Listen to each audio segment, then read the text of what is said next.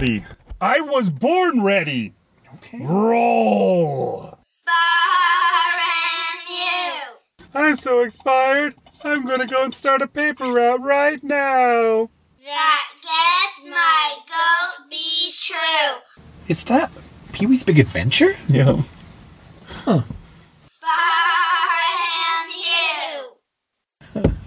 Sorry, guys.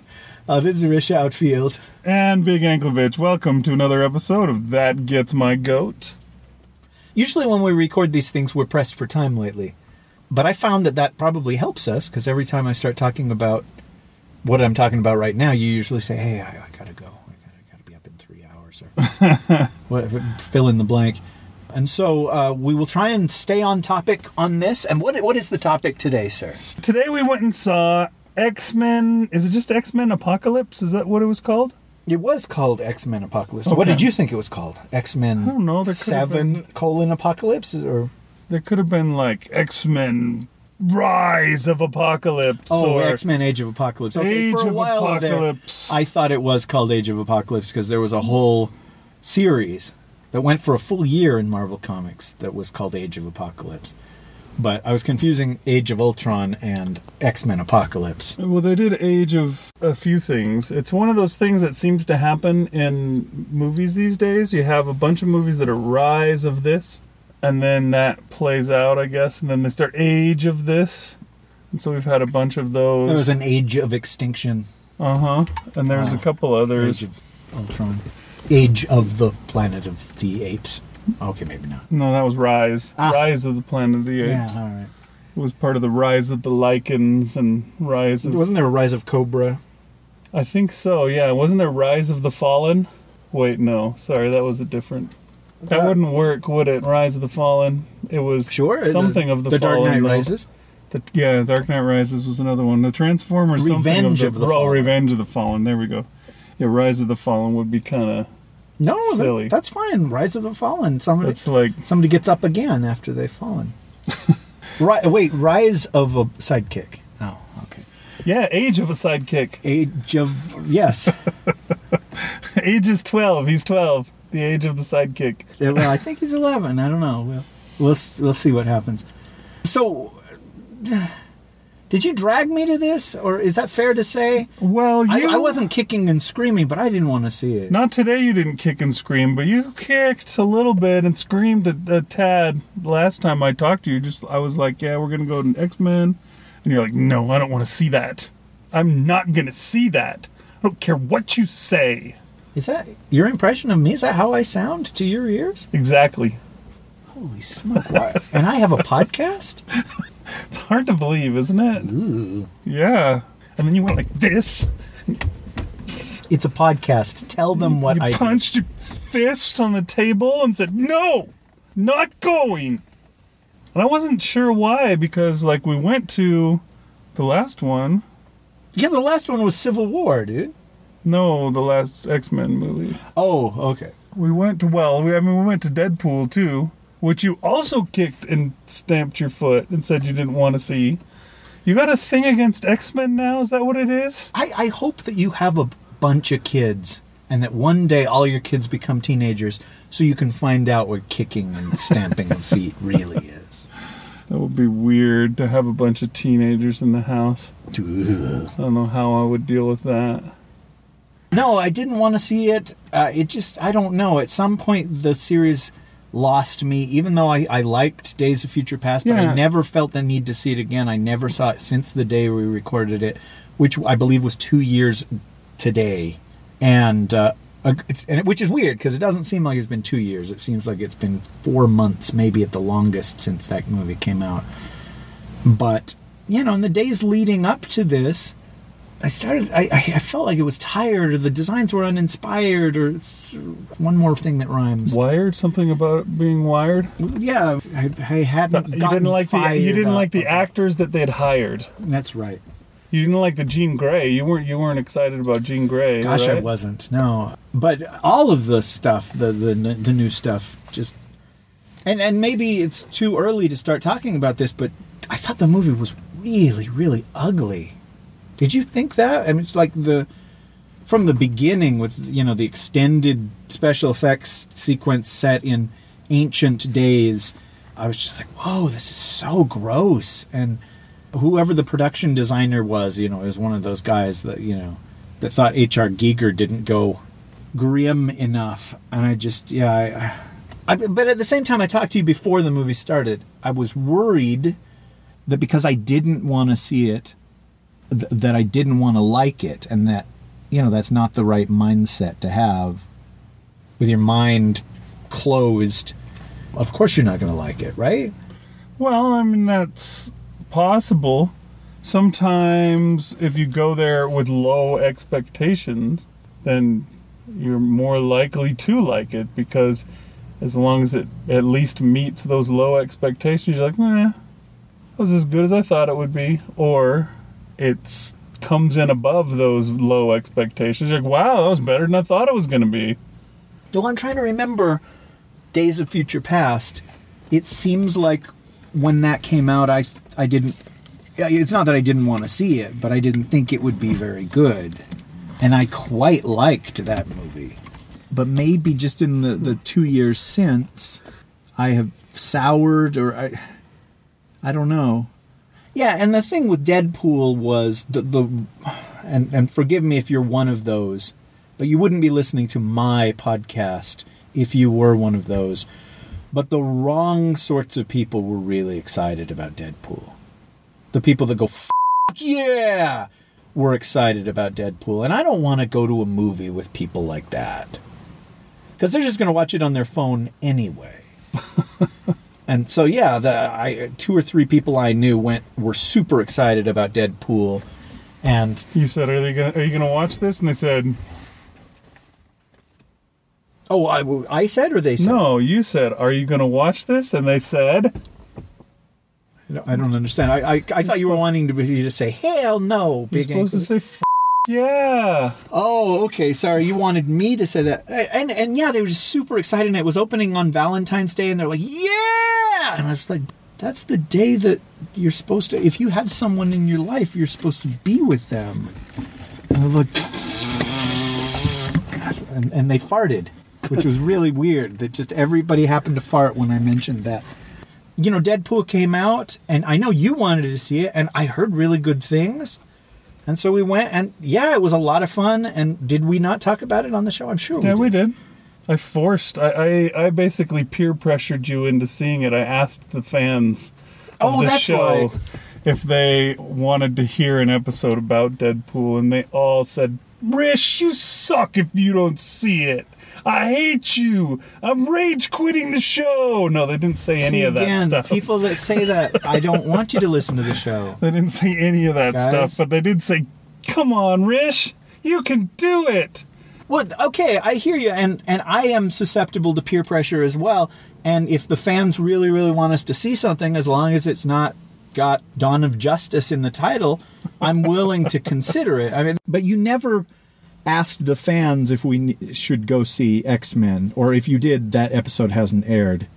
No, I didn't ask the fans. I just figured I was going to force you to do it this time. I wanted to see the show. I like the X-Men. The X-Men franchise is what got me into comic books in the first place.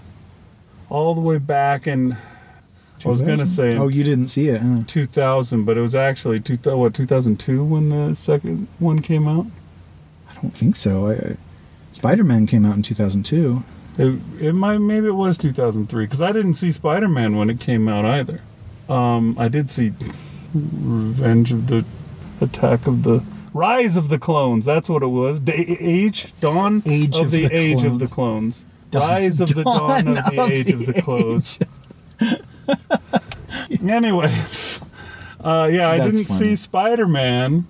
X-Men 2 was probably the first comic book movie that I went and saw, and I absolutely loved it.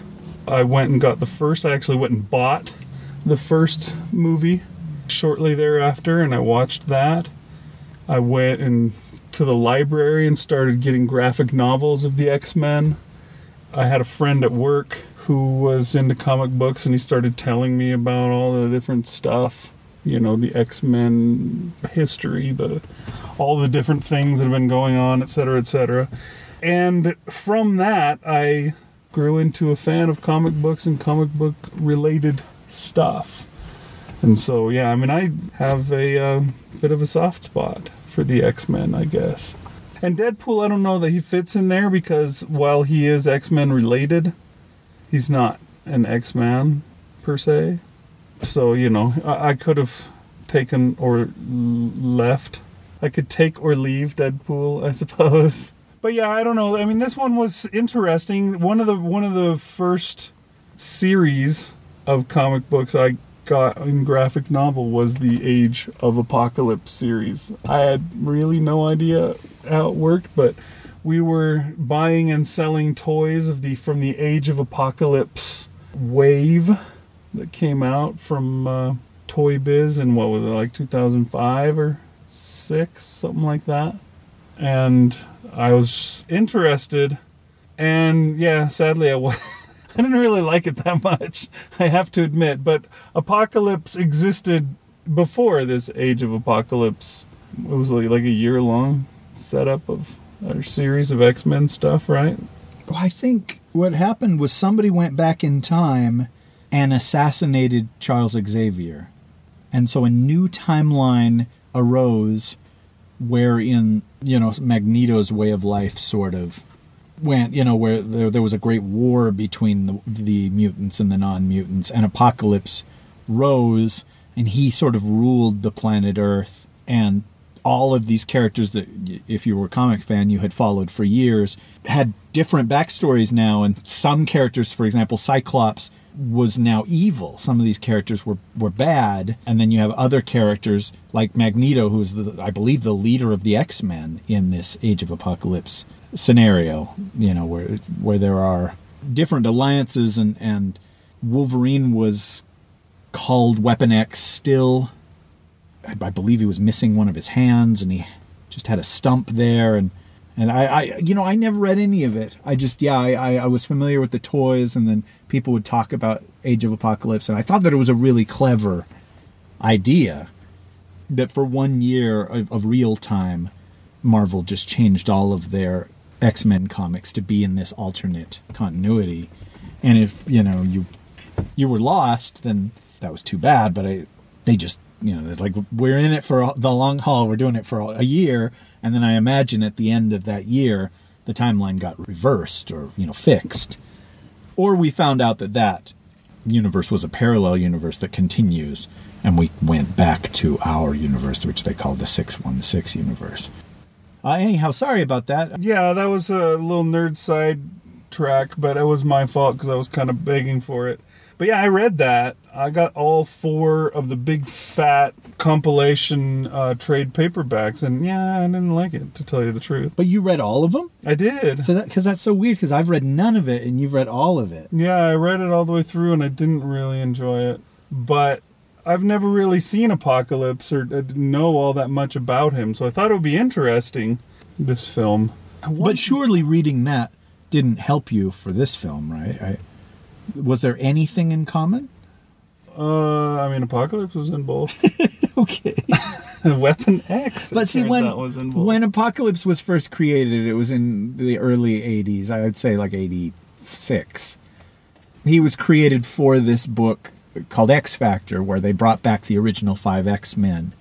And he was creating his 4 horsemen of the apocalypse, and he took Angel and turned him into something similar. I mean, visually pretty instead of insanely ugly, called Archangel, and to be one of his 4 horsemen, and that was similar. I mean, like the shape of the wings, they did the wings exactly the same as Archangels were in the comics. I was gonna say but Apocalypse turned Warren's skin blue in the comics, and I think there was already a surfeit of blue in this movie. There was one point where there were 3 blue characters in the same room together, and I was like, wow, that's a lot of blue. And well, the final this is spoilery, jumping ahead all the way to the end here, but don't listen to the show if you haven't seen the movie, or if you intend to see the movie anyway. At the very end, they've got their big team Mystique is the leader. Beast is right there at her side. And Nightcrawler is also there. 3 blue folk. You would think that... Why is there so many blue X-Men anyways? What is the deal? There's not like pink ones and red and green ones. It's just all blue. What's up with that? Well, I don't know. I mean, it took a long time for that to happen because Nightcrawler was created in the 70s and he was black, and Beast was originally gray, and then he later became blue, and, well, Mystique was always blue, but she never was this scaly monstrosity. Who, in her defense, looked less reptilian in this movie than she has in all the others. In fact, if you wanted to comment on that, there was some point where you said... I leaned over and asked you about that in the show, because it didn't look like she was wearing the blue body paint. Like Rebecca Romaine, when she was Mystique, it looked like that was just her body. It didn't look like she had a suit on or some kind of thing. It's like every morning she would have to come into work and like stand in some, I don't know, spray paint chamber where they like spray her down and then they stick all the little things onto her and all that kind of stuff. But it really looked like when she would run and stuff like that, it looked like her skin was what was you were seeing, but it didn't look that way for Jennifer Lawrence. It looked like that was not actually her body. Right, I think that, and yeah, this is another subject that we won't talk about because we don't have time, but she's a big star now, and she didn't have the patience or the time to do the whole full-on body paint thing. action. And so they made a suit for her, like a lycra body suit, whatever you call it. What do you call it when you go surfing and you got this thing? That's wetsuit? Something like that for her. So, she'd just be able to slip into it and then out of it. And plus, she was Jennifer Lawrence through most of the movie. She almost never was, looked like Mystique. I assume just the entire presence of Jennifer Lawrence in all of this is that, oh my gosh, now she's the big star of the Hunger Games. We've got to use her. I mean, I doubt that had she not done so, she would have even been in part 2. It wouldn't have been this big thing that she did. And then part 3, now she's like some folk hero for all the mutants. Well, yeah, there was talk. I mean, X-Men First Class didn't do well. That they were just going to do something else, but that Fox said, we want to greenlight a sequel to that because Jennifer Lawrence is contractually obligated to come back, and she's a big star all of a sudden. But this was the last movie on her contract, and I think she had made it known she didn't want to do these anymore, which I guess is fine, but it's just interesting. A couple of the reviews I read mentioned that you could tell she didn't want to do it anymore, and so I sort of watched for that while I was watching the movie, and she was fine. I can understand her saying, I don't want to do the 6 hours of makeup anymore or whatever. But they could have tried just once to make Mystique look like she's supposed to look. Just to try it and say, here's like an in-between. Yeah. And it'll take us 20 minutes to paint your whole, face and arms blue, and then you put on this wig and this white dress, and it won't be long. It'll be fine. Yeah, it was interesting. I noticed at the very end, her X-Man suit, it was kind of designed to look sort of like her white dress. Yeah, all of those costumes at the very last shot, or last scene, were that. Like the Nightcrawler, it was, just like, again, a very ugly version of what he's supposed to be wearing. Jean had an ugly version of what she's supposed to be wearing. Cyclops looked a little bit like Cyclops, but you know where I'm going with this. Ugly. But one more thing, though. Okay, so the first movie came out in 2000, and I think it's fair to say, I'm going to agree with you for once, that the whole movie superhero resurgence started in that movie in 2000, and suddenly we started getting superhero movies pretty much every year. But now here we are 16 years later, and you don't just get one. Ooh, wow, we got one at the beginning of the summer and one at the end of the summer, but you get them all the time. I mean, just tons and tons of superhero movies. And there's been a big backlash in the last 4 or 5 years about that. And people calling it superhero fatigue. And there's certain people that just, they hate all of these kinds of movies and think that there's too many of them and feel like they're all the same. And I gotta admit, there was one point during the movie, and it was when everybody was fighting. You know, they were just sort of pairing off so they could have their little fights, and Psylocke had her pink energy sword and was making a pink lasso with it, where I realized how these people must see these movies, because it was just ridiculous. And I was just like, it was like my eyes had been opened, and I realized, oh my gosh, guys, this is why they don't like these things. Oh wow, and then look at Apocalypse. He does look goofy, doesn't he? And you can tell that they spent a fortune on that costume that he's wearing, but he's still a weird blue-gray guy with silver lipstick. I don't know. It was just this really surreal moment where I looked around and realized what I was a part of. Maybe the, what do you call it? The potion had worn off. And I looked around and it's like, these girls don't love me at all. Oh no, I'm in the Matrix right now. Anyhow, I wondered if there was a moment in the movie for you where you thought that too, where you're just like, oh, okay, guys, this is, whoops. I didn't think that it was silly, but some of the things that you said, like how some people say, oh, these are all the same. I was thinking that about this show. I was thinking, okay, the last movie we start off and Earth has been taken over and destroyed, and it's this hellhole. And the mutants are trying to avoid the Sentinels that are, you know, wiping everybody out. And there's no, as far as I could tell anyways, there's no regular people either. And the whole world is just shite, you know?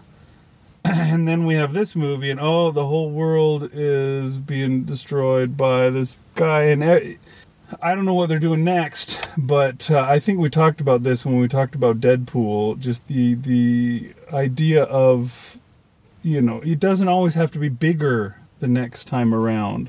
Or maybe was it Captain America? What was it where they said, okay, you know, the next movie's gonna have to be smaller than this last one was? Well, Joss Whedon said that about the second Avengers movie, and you saw how that turned out. Yeah. Somebody said, nope, sorry, overruled. Which, it's too bad, because I can see the fatigue with that, where it's just like, oh, the whole world is going to be destroyed again. You know, I'm having a hard time getting worried about this like I used to. I can't do it anymore, guys. I'm tired. There was the scene of wholesale destruction. I say scene, but that's an understatement. Like, Magneto his powers have been amplified somehow, and he's lifting up all the minerals that are down at the bottom of the sea, and I guess they're building some kind of new paradise city in Cairo. But you see across the world just the level of destruction that's unparalleled. He destroyed the one thing that hasn't been destroyed already in movies before, the Sydney Opera House. I was sad to see that one finally go. But it just went on, and I sort of mentally checked out after a while. Yeah. Because it was just an extended special effect. It was Star Trek the Motion Picture lovingly showing the Enterprise. Where you're like, okay, we see the Enterprise. Okay, guys, no, I've seen that. Yeah, it's the Enterprise. Okay. Yeah, no, it's cool. It's a much better model than you used to. Okay, guys, stop it. And that's how I felt, where it's just like, because they tried to avoid the, you know, showing millions of people perishing. I don't think we saw a single person die. Not one perish. There were all these people in Cairo, and cars were being picked up and run, but the people never got killed. And I felt like, okay, that's intentional too. That's still backlash about Man of Steel. But the thing about that backlash of Man of Steel is they don't not do it.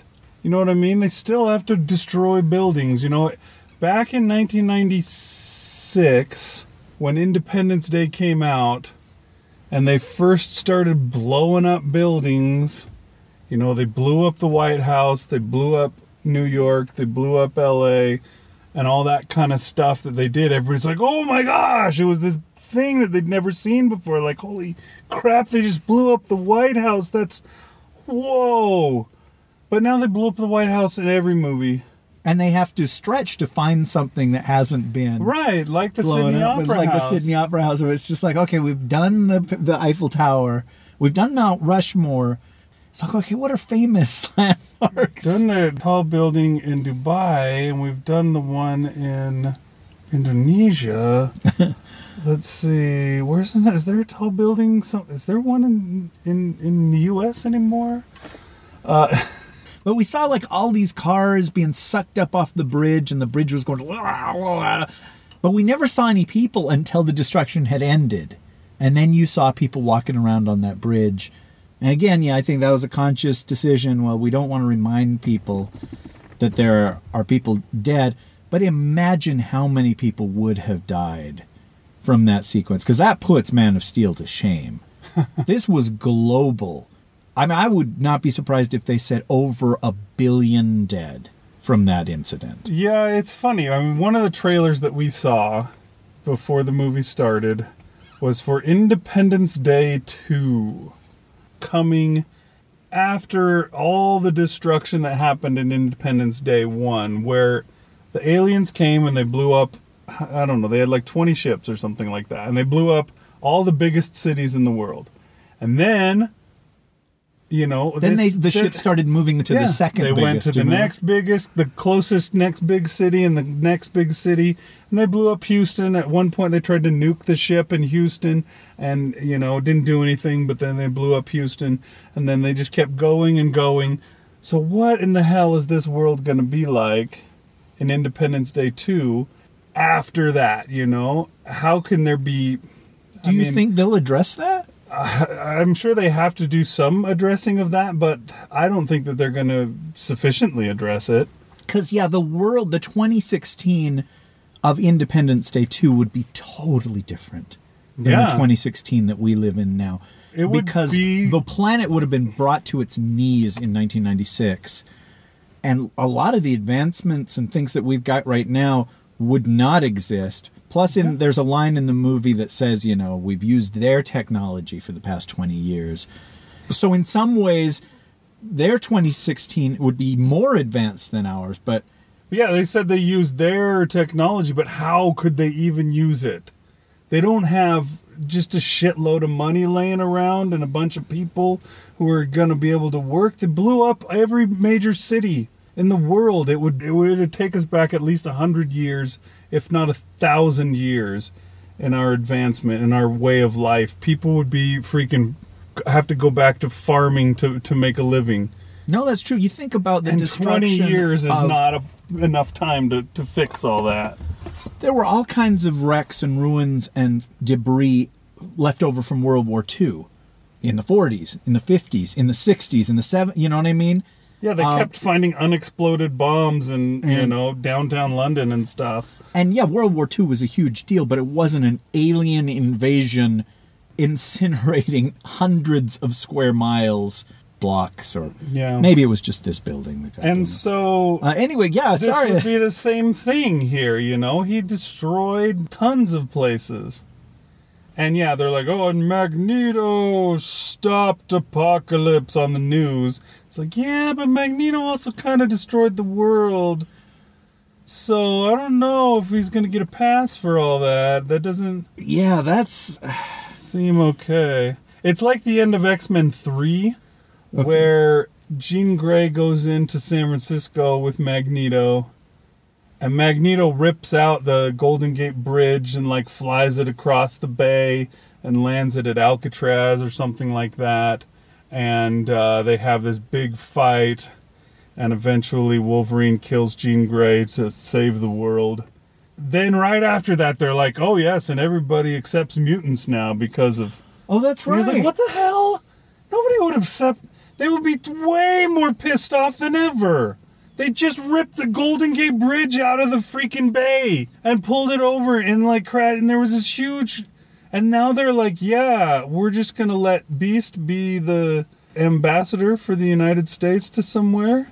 because we like mutants now, and it's fine to have some furry blue guy as the ambassador. That it doesn't.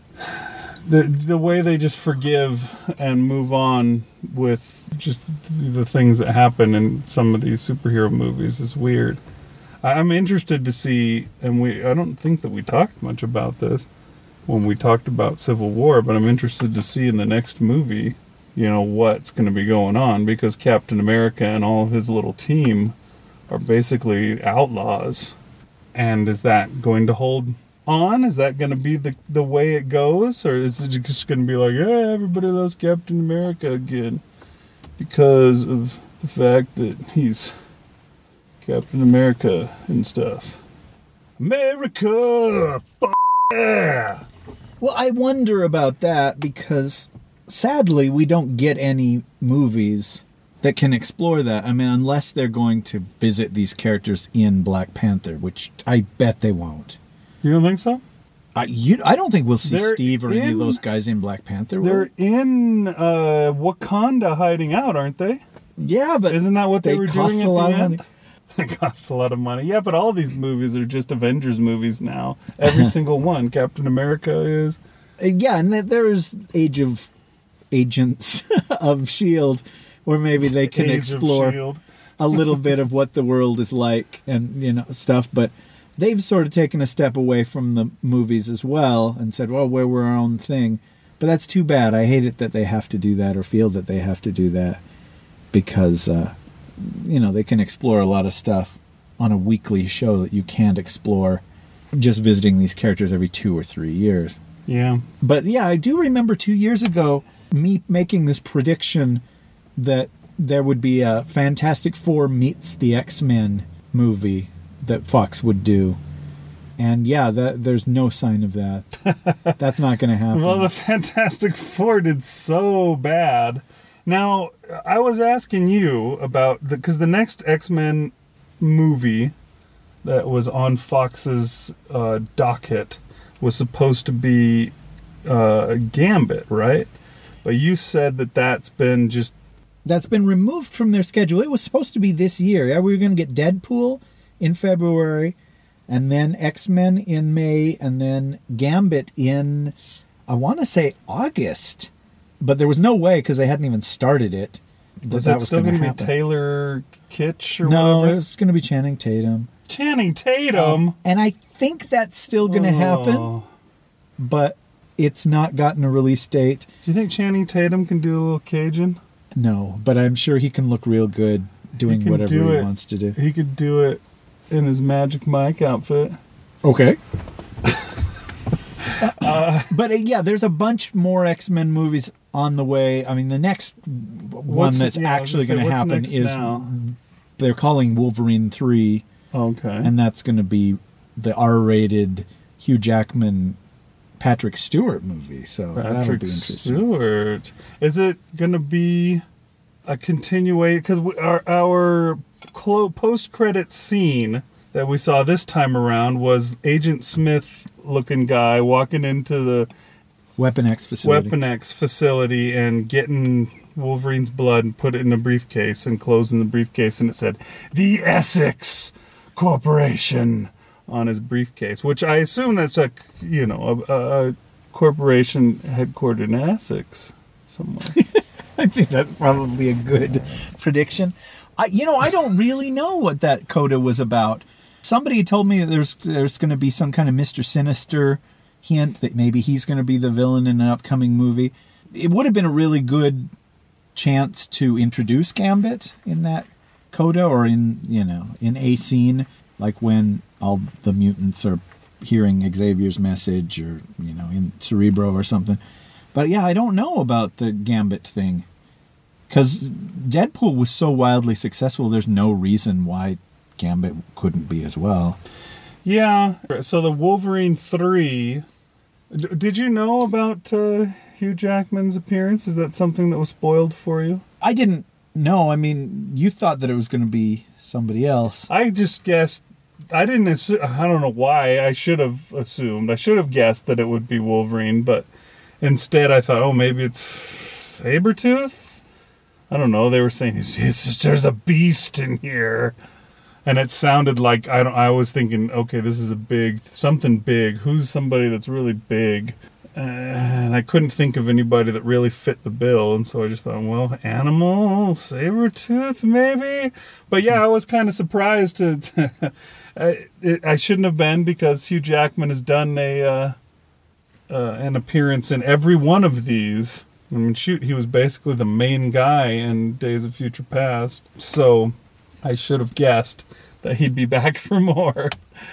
But I thought that he was in it. I didn't know in what capacity, but yeah, he hadn't been in any of the posters or, any of the stuff that I had seen. So I was just like, oh, okay, maybe it's another cameo like he had in First Class. And it basically was. It was much more extended cameo. But yeah, the audience didn't go nuts like they did when they saw him. Well, when they saw him in First Class, it was, it was a big funny, it was like the funniest moment probably of the whole movie, really. Where they walk in to try and they recruit him and he says, go f*** yourself. And they go, what? And they just turn around and walk back out. For a while I kept going, is that really him? Because he had the headset thing on and his face was extra hairy. I couldn't tell for sure. Like, are they introducing a new Wolverine now? Because, they've been introducing new folks for everybody. Did you miss any, now we've got a new Jean Grey. Did you miss Famke? How do you say her name? Is it Famke Janssen or Janssen? We say Janssen. I don't know if it's actually Janssen, but she's not foreign. Even if maybe her parentage is. Did you miss her? Did you miss Halle Berry as Storm? Did you miss Rebecca Romaine? I like all of the old versions better. Yeah. But you love Jennifer Lawrence. I do love Jennifer Lawrence. Do you feel disloyal thinking that you like the old one better? But One thing, I have this friend at work who was talking about the difference between Jennifer Lawrence and Rebecca Romaine, and he said that he thought Rebecca Romaine really had a much more believable physicality to the part. Like when she would do the crazy stunts that she would do, the flipping and the jumping and all that kind of stuff, you seemed to buy it more than you do with Jennifer Lawrence doing the stuff. I don't know if... Well, yeah. Which seems really weird, because it's not like Rebecca Romaine is an athlete or a martial artist or anything. She's just a friggin' model. So I don't know, maybe they just had a stunt person doing all her stunts, and so that's why it looked better? Very probably, yeah. But she was also very tall and svelte, and, she's got the legs that go all the way up. They do? And maybe that... yeah, you get to see that in hers, because it's just body paint.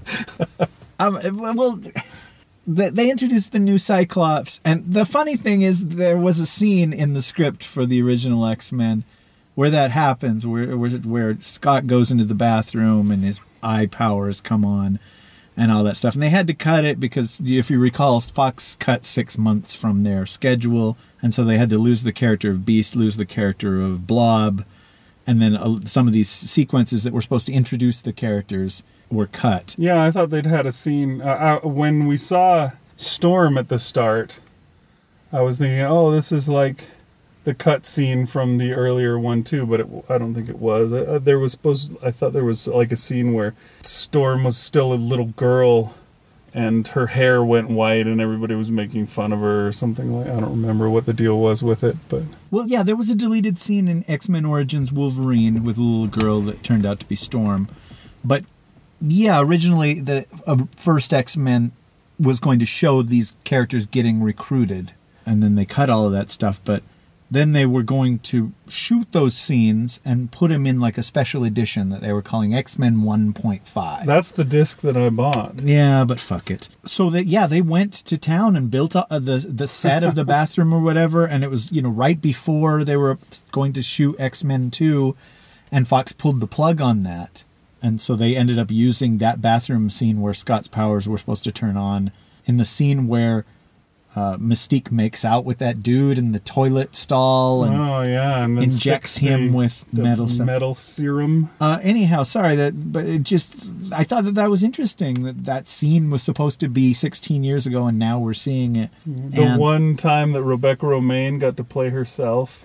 Whereas Jennifer Lawrence just played herself the entire friggin' time. She's like, F that, I'm not doing the makeup, screw you guys. Well, I remember there was that scene in like the military base or whatever in the second one, or Days of Future Past, where she was Jennifer Lawrence. And it was like, wait, why? Why is she Jennifer Lawrence in this? And yeah, the whole movie was pretty much that this time, which is okay. I mean, they gave an explanation that she was a fugitive and that she was the X-Men see that her as... And you would be. I mean, because nobody else looks like her. Right. Except for Nightcrawler. But and Beast. Okay. And Apocalypse a little bit, but you know. The Blue Crew. She could join the Blue Man group. It'd be totally... Nobody would see her. Nobody would know. She'd just have to shave her head. Well, yeah, I guess I would like to know what you thought of the movie, because I really missed some of these old actors. Even Patrick Stewart and Ian McKellen, I missed them.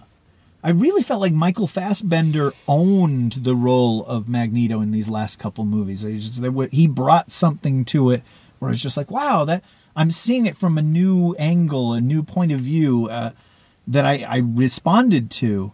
And I never really felt that way with McAvoy's Xavier, but I felt like it was sort of lacking in this one. It just, a lot of tears slowly, majestically rolling down his face. And I was like, There was a lot of things about this that were disappointing.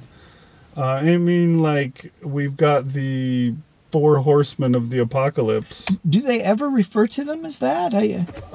They mentioned it in the whole, he gets 4 acolytes. Okay, right. Stolen from the Bible, or the Bible stole it from him. These 4 horsemen that he goes and he gathers, they all are just kind of just standing around. There was a lot of... dude, there was so much standing around. So many times when people... And it made me, as a storyteller, think about if I ever have a scene like this. The Return of the Jedi scene where the Emperor is given his speech and then he zaps Luke and then he speeches and then he zaps Luke again and Vader is just standing there. And I'm sure there were different versions of Return of the Jedi where Vader stood there a shorter time and stood there a longer time, or the awful new version where Vader says, no. But yeah, they timed that just right so you never go, come on! But there were times when people were just standing around. I'd be like, why are you just standing there? You guys have powers. Moira doesn't have powers, but the rest of you can do something. And there was just more and more and more standing there. And then Storm shoots lightning or whatever, but it was about 3 minutes after she should have done it. I was just like, why do they keep showing Storm watching this? Or, you know what I mean? It was weird. And maybe John Ottman had to go do the score during the scenes where that should have been edited down a little bit. But it's just like every time they had to show where everybody was, but most of them were doing nothing. They were watching the fight or whatever. And I thought, why? What? Because they didn't establish that these people were terrified and they had to hide or whatever, and that's why they would just stand there. Yeah, Beast was like the last person who would be able to take on all of these guys, and he was right there in the middle of it. Yeah, anyway, sorry. You continue. I spoke over. I was going to talk about earlier on, I mean, the 4 horsemen were like set dressing most of the time. Apocalypse would stand there and talk, and they would just stand there in the background looking like, wow, well, that does look like Psylocke, cool. And then, they do another scene where they're just standing, then they're at the top of some mountain, just laying around on the rocks. That was a long scene, too. And they all just stand there and watch, and stand there and watch, and stand there and watch. And then they finally do something at the end where they at least, had some fighting going on, but mostly they just stood there and watched. The worst scene, I would say, is the one where Xavier contacts Magneto while he's there with the rest of the folks, right? and Apocalypse is drawing on Archangel's face with his super drawing powers, and all His the rest of tattoo them, finger. all the rest of them are just kind of standing there and watching. They're like, "Wow, this is," and they're in like a dark, empty room, and they're just standing there watching as he draws on his face, and it's just like, don't they have anything to do? Shouldn't they be doing something? I mean, give them some business at least. You know, I mean, that's one of those things that you do as an actor when you don't want to just be standing there. You give yourself something, like you set the table or whatever the crap you have for your show. And these guys have never had business. They were always just standing there. And I felt bad. Like, a lot of these people, they should have been something, but instead they were just standing there the whole time. Now, Psylocke, I don't know Psylocke very well because I think she's like a 90s creation. Wasn't she supposed to be a good guy in general? Yeah, she's always been a good guy. She's Captain Britain's sister. She was an X-Men when I was first reading the book. The first issue I ever bought, she was in. And then, she became Asian. It was the 80s still, but, she came into her own in the 90s when everything exploded and was so big and powerful and lots of boobs. Wait, what? Did you something about boobs? Nothing. But yeah, I've never particularly cared one way or another for Psylocke. And so if I were a big fan, I think I would probably feel betrayed about that, but I don't know. And yeah, there was another scene where she just kind of stands up and she's looking around, and then finally she walks away. And I was just like, why? What was that? She was the one person who stayed evil, I guess, which was, I thought, weird since she was supposed to be good. But she was the one that wasn't. She looked good, but yeah, there was nothing special or interesting about her. Like Jubilee, too. You get Jubilee appearing all over the place in this movie, although I don't think she has one line. She raised her hand at one point. Yeah, she was going to answer the question right before they were rudely interrupted and had to end the class. She was all over the place. And you're like, oh, wow, Jubilee. They got Jubilee in this movie. And then she's nothing. She's just a kid in a yellow jacket, and that's all she is. Essentially, that's what Kitty Pryde was in, like, the first two X-Men movies, right? She was just an extra. Yeah, just an extra that disappeared through the bed or whatever. But she at least disappeared through the bed, and they mention, I know a little girl who can walk through walls and all that kind of stuff, that they mention her and stuff like that, so you get at least something. The only reason we knew it was Jubilee is because we know what Jubilee looks like. Otherwise, she could have just been some kid in a yellow jacket. Good point. Yeah, she didn't ever use her powers in any way. In fact, I don't know that the students ever used their powers. None of them did, yeah. Except for the ones that were actual X-Men characters. It wasn't like, that the kids playing basketball in the first movie where it's like, hey, no powers and all that stuff. Yeah. Or the second movie where they come in to try and take, the people in the school, and like, there's the girl that screams. Colossus stands up and he turns metal and he's like, I can help you. And Wolverine's like, help them, they all, and Kitty Pryde drops through the bed and the girl screams, and all the different stuff that they did with these extras. Whereas in this case, they were just extras. They were just there to be saved by Quicksilver. Although they don't call him Quicksilver. What do they call him? Anything in this movie? No. What was the deal with him not telling Magneto that he's his son? Why was he so hesitant to do it? I don't know. It just seems like that would have been more motivation for Magneto to leave the dark side. Yeah. If he knew he had... If he realized, I have a son that's still alive and I can save him. Yeah, well, I mean, there's that speech, and it's not much of a speech. It's probably 3 sentences that Mystique gives to Eric when Eric is doing his thing. And did the script just need another draft? Is that what it was? I think I don't know. What it needed was less, it seems to me. Okay, good point. Yeah, I mean, it needed less. It had stuff. sequelitis, didn't it? It had X-Men 3 syndrome or Spider-Man 3 syndrome in this. It had like we were complaining, like, okay, we've got the 4 Horsemen, but they're set dressing for most of the time. They are just background people. They don't do anything. They don't, they're just there. the stuff just keeps going on and on as he goes, oh, we're going to go to this place, I'm going to get this guy, I'm going to go to this place and get this guy. We got to see each of the 4 horsemen. We got to see the, you know, the stuff from X-Men where they go and gather all the X-Men, except for in reverse where he gathers all the bad guys. Considering that they did so little, why did we have to get all that stuff? I mean, couldn't we have just had him show up in a shot, and there's Storm, and he brings her, and then he shows up, and there's Angel, and he changes him, and then he shows up, and, you know, just, you could do that in like 3 minutes. You could. And then he shows up, and you have one actual scene where he gets Magneto instead. I guess. I liked the recruiting scenes at the beginning because I thought it was going somewhere. Because they build, like, the Storm character up like she's going to be a major player in the rest of this movie. You know what I mean? Because she has a lot to do at the beginning of the movie. And we first meet Angel in the same scene where we meet Nightcrawler. I mean, you're like, oh, okay, Angel's going to have a lot to do too. But yeah, you're right. They go away and they just didn't do anything. And they got all these X-Men that was one thing I thought was interesting at the end when they have their team. They're like, oh, right, you guys are the X-Men. And just like, Quicksilver and Mystique and I don't know who else was there. It was a lot of people. It was just like, this is the X-Men team. Couldn't they get a team that was like ever once a team?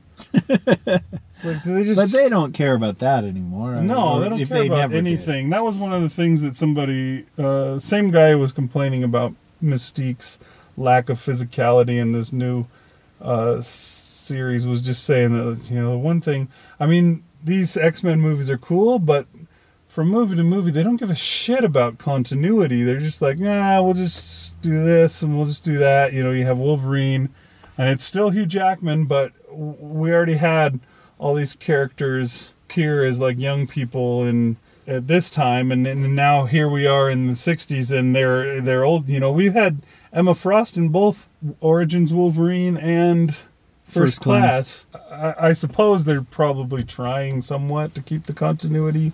Are they? In just the First Class? Oh, okay. You know, but not when you go off to the rest of the universe. It's just like, nah, we don't care about them. This is separate. I mean, it's the same guy, but it's separate. Well, I felt that way a little bit with Moira McTaggart, where she's like, oh, hey, she's in this. That's interesting. Because there was no sign of her in the last movie. And I guess she's not really a love interest for Xavier in this movie either, but it was interesting that there were all these powered characters and then her.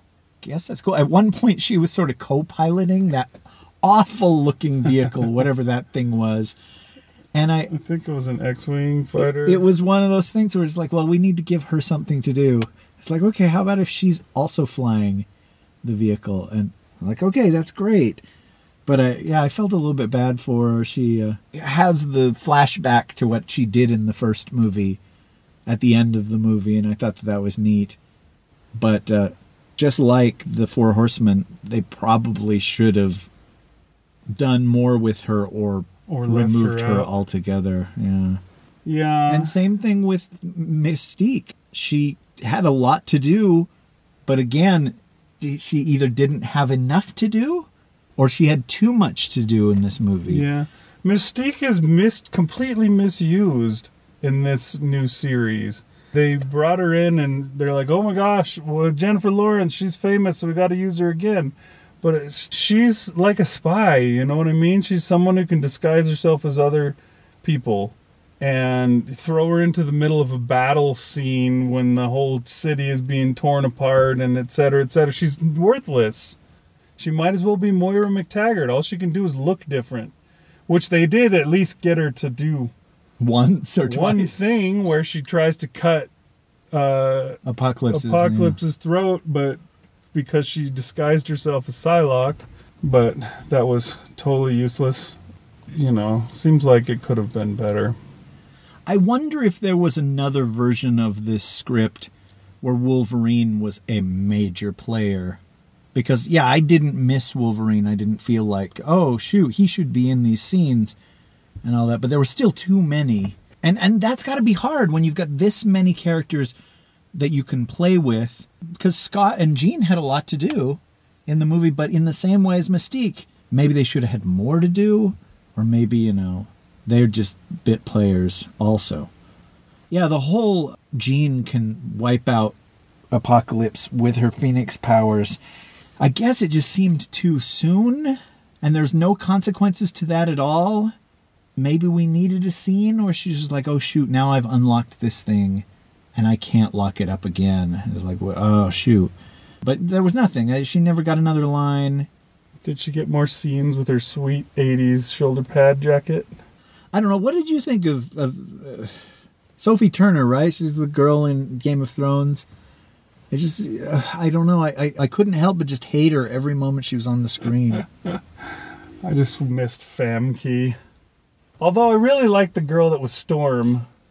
Do you like the way she acted or the way she looked? I liked the way she looked, and she seemed cool.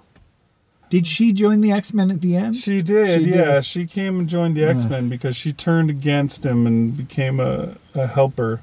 Because she saw the Mystique was on their side, and so... Ah, that's why. Okay. She wanted to be with the hero. I should have known that. Yeah, noticed that. But I thought she was good, but she didn't have much to do either. So you couldn't really... we've talked about, like, the Avengers, for example. The first Avengers movie. They had all these characters, and they needed to have something for them all to do. And they did such a good job at giving them all something to do. This one, they had even more, like way more, and this time around they didn't, I don't think, do such a great job of giving them something to do. And whatever happened to Havoc?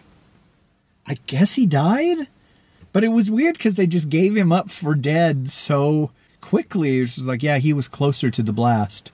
But yeah, I mean, they were going to go look for him, I guess. And Havoc wasn't in the last movie either. They brought him back for this one to be Scott's big brother, which, I mean, works fine.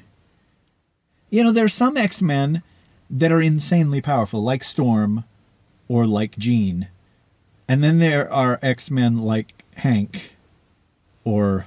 just Beast is the one that comes to mind the most, just because he did a lot of action stuff, and I was like, yeah.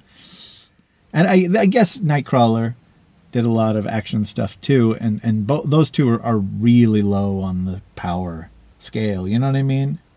Like, Beast's major power is that he's smart and can build things. He's agile, and he has big feet. Not in this.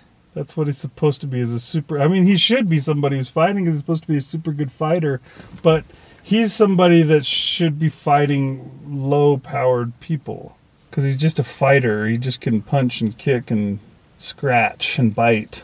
He can't blast somebody with a superpower beam or whatever. I mean, the ability to bamf, I think, makes Nightcrawler... he should be able to do a lot. I mean, he should be able to appear behind people that can't fly, take them up in the sky, and then disappear and drop them, and all these kind of things that he should be able to do.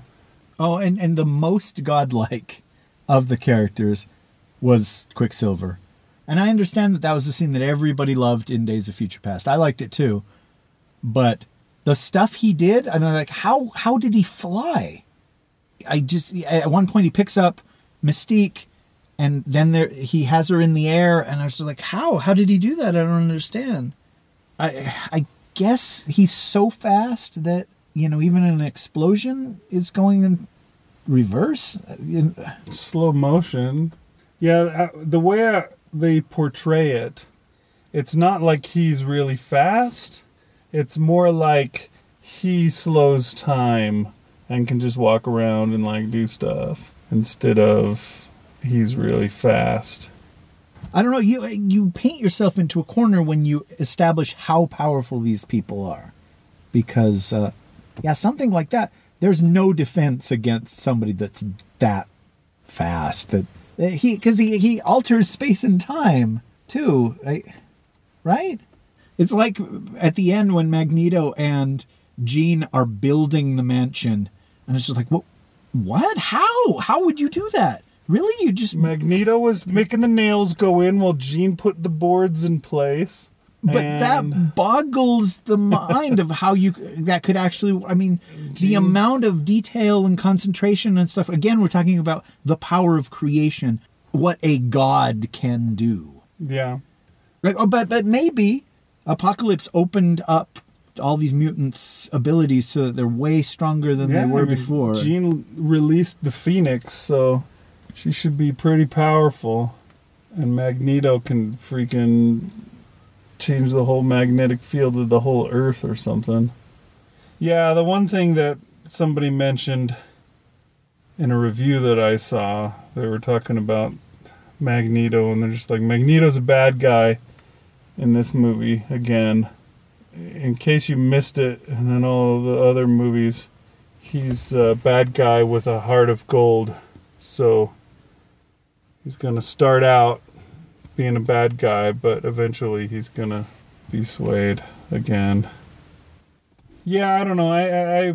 I'm interested to see how this goes. I think we did talk about this the last time we were talking. Just, we have X-Men team movies, and then we have now a bunch of separate character movies coming from Fox, like Deadpool and like Wolverine.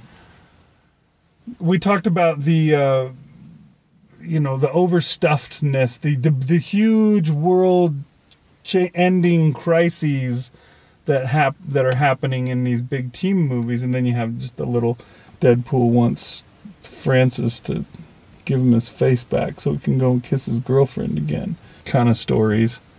Much smaller scale stories. And maybe that's the way they can go. I mean, that's something that should be able to work. You've got solo character movies, and in those, well, here it's not such a big, gigantic story. But when you get everybody together, it is. Well, were there any characters in this movie that you would like to see a solo movie of? I mean, because we talked about how much potential there is for a Black Widow solo movie from Marvel Studios. But if, they went to Jennifer Lawrence and said, oh, hey, you're a big star, we'll give you your own Mystique movie, would anybody want to go to that? Would you want to go to see that? I wouldn't want to see Mystique. Mystique is not a character that that resonates with me. Yeah, solo movie, I don't know. I'd be interested to see, an old team, Jean and Cyclops, and I don't know. Maybe I just want to see the first 3 movies again. I want to see that team come back together, Wolverine. But yeah, I don't know if there's anybody that I would be like, yeah, I got to see a solo Storm movie. Do any of those characters have a solo comic book? Oh, I'm sure they've all had solo comic books. Solo Jean Grey. X-Men was such a big deal. I mean, it's hard. It's like my dad telling me how beautiful Elizabeth Taylor was when I was a little boy. And I'd be like, what? I couldn't even get my head around it. And that's how it is with X-Men now. It's just like, no, guys, there was a time when it was the biggest of the big deals. And yeah, any X character would get their own book or miniseries and give a chance to spotlight Nightcrawler and see that he was so fun-loving and swashbuckling and romantic a character before the 90s came and they decided, oh, he's going to be a religious fanatic.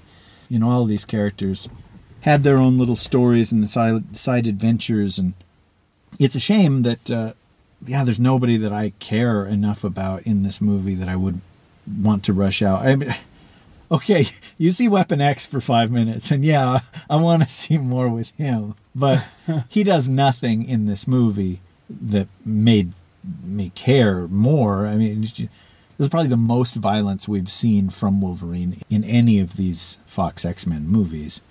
And maybe that's just a hint of what's coming in the next one. But again, that's not what makes a good movie, guys. That's not what made Deadpool a good movie. And so, hopefully somebody else has something they want to say about Wolverine and about his world and his mind and all that stuff. I don't know. I can't imagine that this movie, that Apocalypse and Wolverine 3 will have anything in common, right? Because there's many years difference. Is there? They're not going back? Do you know? I don't know, but because Patrick Stewart is in it, we're assuming, and also because Patrick Stewart is getting up there in age, and they're not going to make him up to be younger, that it takes place now. Day. Yeah. I don't know. I guess we'll see. Yeah, the movie didn't do as well as Days of Future Past, and I imagine that part of that is there's just superhero fatigue in a world where we've had Deadpool and Batman v Superman and Civil War in the same year already. But there's no way Fox is not going to make another one. I just would be neat if they could say, hey, we can't afford to spend another 200-something million on this next one. Could you bring one in for half that and let them trying to do a more intimate story with fewer characters? And yeah, I mean, they one thing that they could have at least learned from Deadpool. Cost them, what, $50 million to make it? So maybe they can possibly learn that lesson and lower the budget down, because the supersized movies does seem to be getting a little bit old. Well, folks, thank you for coming with us on this journey. And there are movies this summer that are coming out. Way more movies this summer than last summer, if you can believe it. And so if there's something you're super excited about hearing us talk about, let us know. Otherwise, I don't know. Yeah, what would be next? Doctor Strange? Well, that's not till November. So. Oh, is it all the way to November? I assumed it was August. May still be the next one. Is there anything else you want to see? No, you and I, we'll find stuff. I think we're obligated to go see Finding Dory. Are we obligated?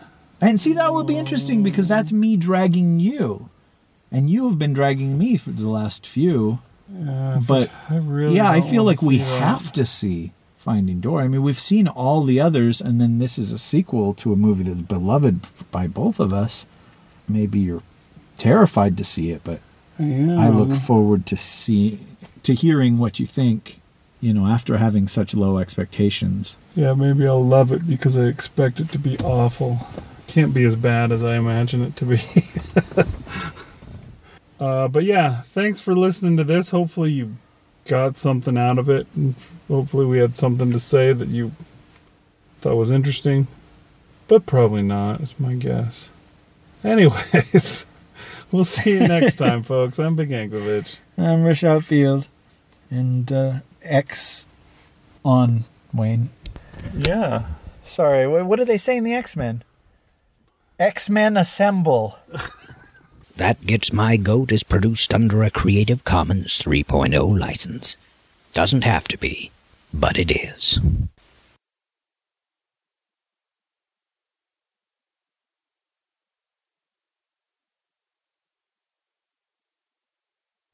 I was trying to find a word for coming of age, and I was like, growing pains of a sidekick. And then I thought, ooh, the wonder years of a sidekick. Well, we're stealing Charles in charge of a sidekick. Yeah. Wonder of a sidekick. Small wonder, yeah. There we go. Sorry, guys. This is not... It doesn't bother me, and I don't think it's going to hurt the sound. Blocking the mic. I know, but is it really going to hurt the sound? I don't know, but I figured I'd take it off, but it turned out to be much harder than I thought it would be. That's what she said. Well, okay, I hear you, and I mean, there was somebody that said, hey, you need to see Jungle Book, and I regret that I didn't see it. I think it's probably too late to see it now. Although, we could do an episode where we talk about Maleficent and Alice in Wonderland and this live-action Cinderella and live-action Jungle Book and live-action Beauty and the Beast and the Cruella de Vil movie with Emma Stone. We could talk about... plus Maleficent, too. Oh, they're doing a Maleficent, too? Oh, yeah, that's one of those where it's just like Snow White and the Huntsman 2. Nobody asked for that sequel. Nobody's going to go to that sequel. Anyway, but yeah, hey, maybe that's an episode we should do. And I will have seen Jungle Book by that time, so I can talk about that.